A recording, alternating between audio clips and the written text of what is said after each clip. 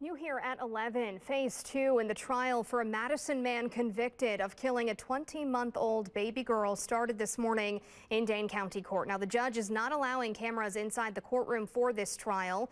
The attorney for Marshawn Giles made opening statements in an attempt to show that Giles suffered from mental defect when he killed the toddler on Schrader Road back in April of 2022.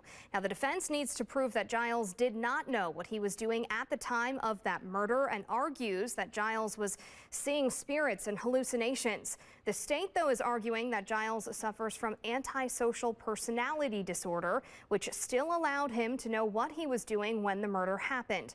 The first witness who testified this morning is a police officer with Madison Police who responded to the scene that day. We will have more from that testimony later on this afternoon.